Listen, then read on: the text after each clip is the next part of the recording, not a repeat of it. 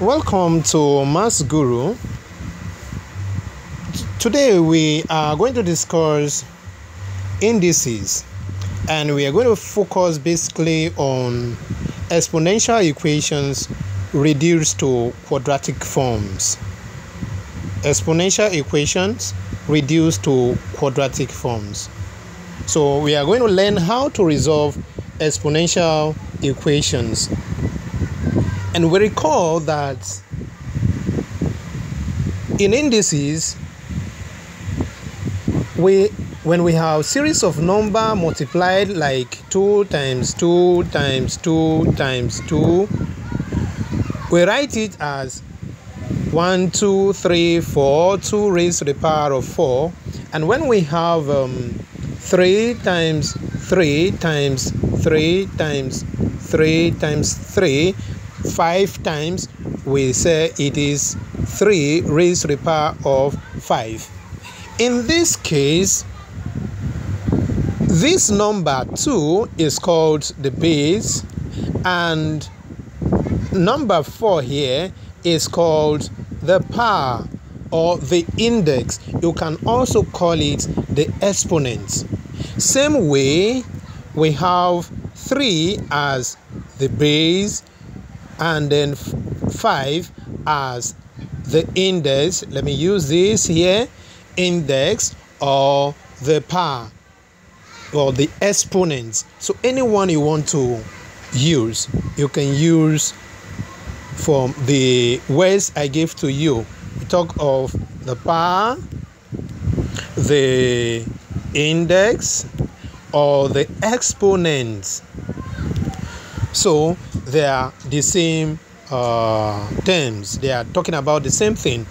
So you can say 3 raised to the power of 5 or 3 index 5. Take note of this. So this is just a recap of some aspect of indices earlier treated. And we must have also learned the law of indices.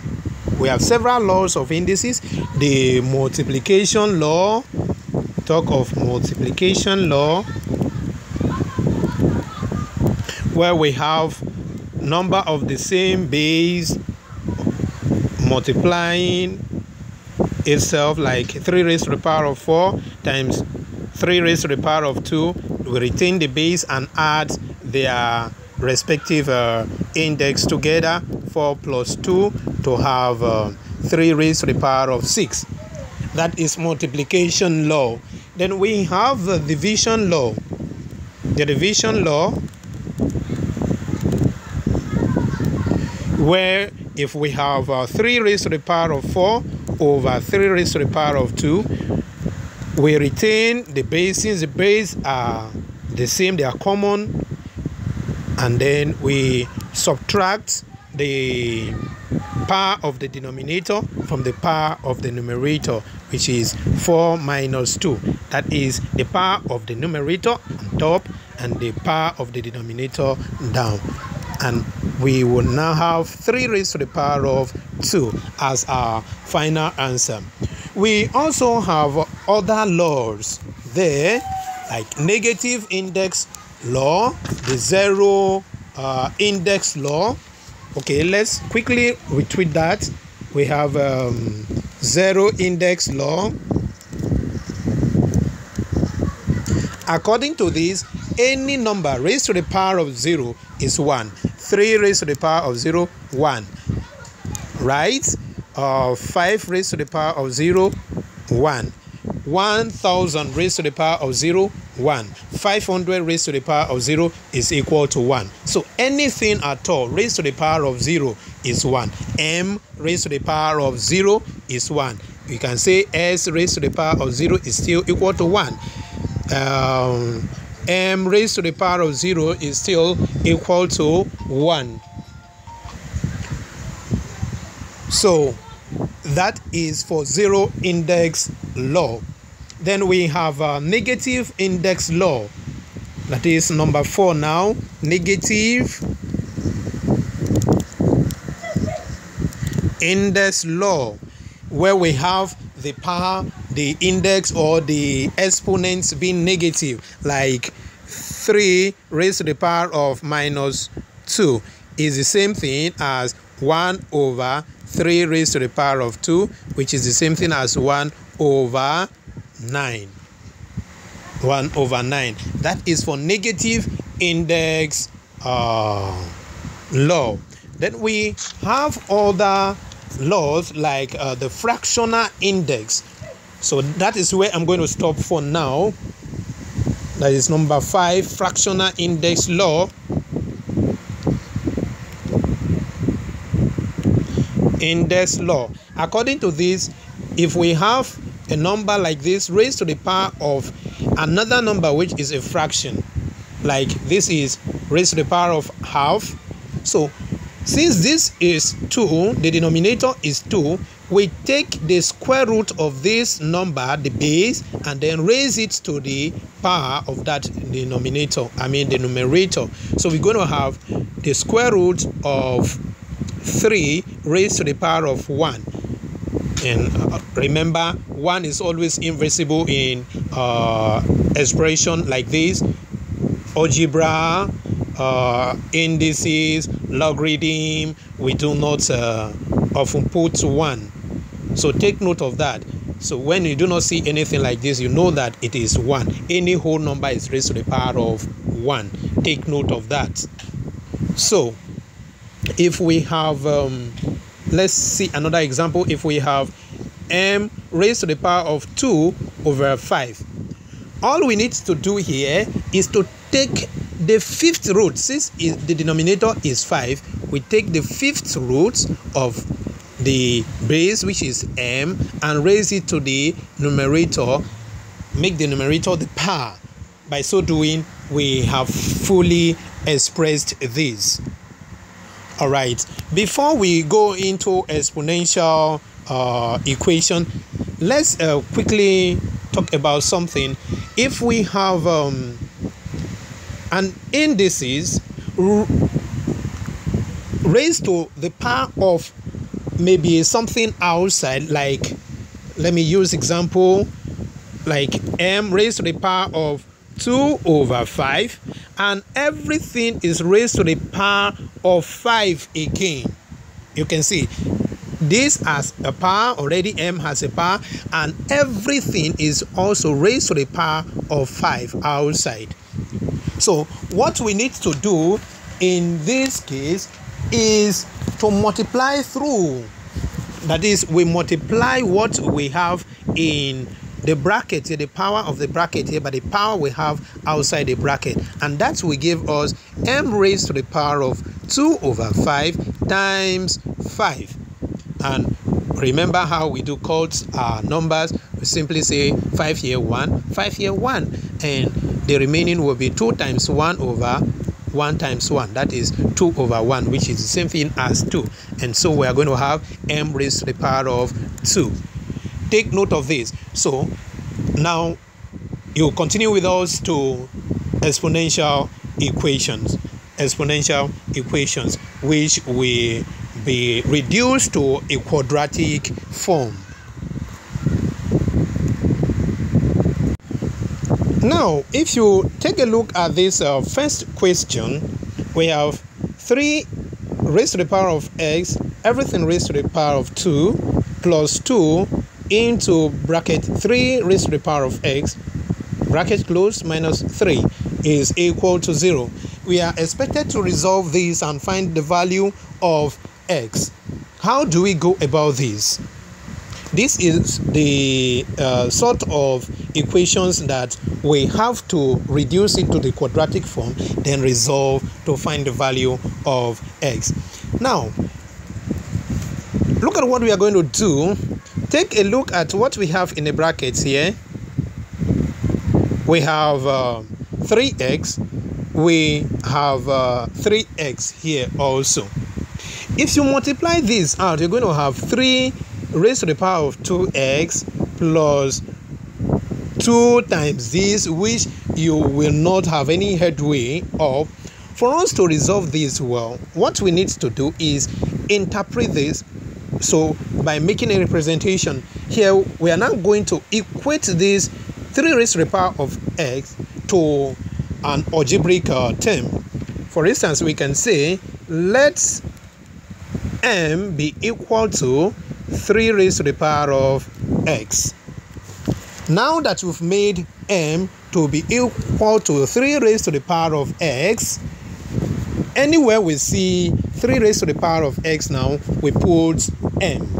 Anywhere we see 3 raised to the power of x, we put m. So we are going to have, in place of this first one, we are going to have we're going to have m raised to the power of 2 plus 2 into m minus 3 equal to 0.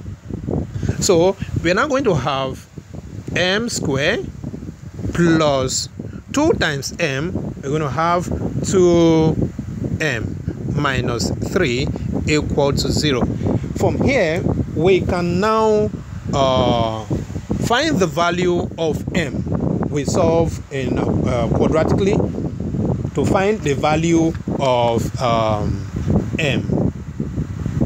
And in doing this, we can do this by factorization. Here, we can do it by factorization. And remember, by factorization, what we need to do is multiply the first term by the last term to have negative 3m squared, and then the middle term we take it 2m. So we look for in 2 terms that if we multiply, we are going to have negative 3m squared, and if we add these terms, we're going to have 2m. What are these terms? That when we multiply, we'll have them, we'll have this, and when we add or subtract, we're going to have this. So let's consider 3m minus m, and see 3m minus m will give us 2m, definitely, right? And then 3m times minus m will give us negative m squared. Definitely this will go. So in place of this term now, we put 3m minus m. So let's quickly do that. We're going to have m squared positive 3m minus m minus the 3 that is there, everything equal to 0. So let's factorize by grouping. We group in 2s. So we have this. M is common to this, so we bring m out. M squared divided by m, we're going to have m. 3m divided by m, we're going to have 3. Then we have negative. What is common to this? M and 3 is 1. So m divided by 1, we have m. Negative by negative, positive, then 3 equal to 0. So we have m minus 1, and then we pick any one in the bracket. There's the same thing. So we have m plus 3. In this case, we have everything equal to 0. So it's either m minus 1 equal to 0 or m plus 3 equal to 0. So m will be equal to 0 plus 1, which is 1, or m will be equal to 0 minus 3, which is negative 3. Now we have found the value of m, but we recall that from our analysis, the interpretation, we said let m be equal to 3 raised to the power of x. So we are now coming to equate. So we say, for the first one, m is equal to 3 raised to the power of x. And we have m to be equal to 1. So we say 1 is equal to 3 raised to the power of x. And remember the law of indices. Any number raised to the power of 0 is 1. Therefore, we can say 3 raised to the power of 0 is 1 and is equal to 3 raised to the power of x. Now we have a common base. So we equate the index. So we have 0 equal to x. That is to say, s is equal to 0. That is one of the value of x.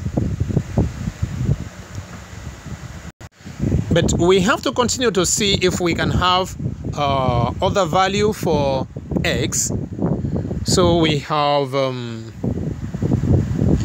m again equal to 3 raised to the power of s. Another value of m here is -3 equal to 3 raised to the power of x. Is there anything that we can raise to another power to give us 3? No. And so the only value of x that we can have here certified is x is equal to 0. X is equal to 0. So s equal to 0 satisfy this equation we just resolved. Follow this format to resolve other questions that will be sent to you. And if anything is not clear, we will try to make up by sending other questions resolved to the platform, so you will understand the whole expression. I will be with you to explain further.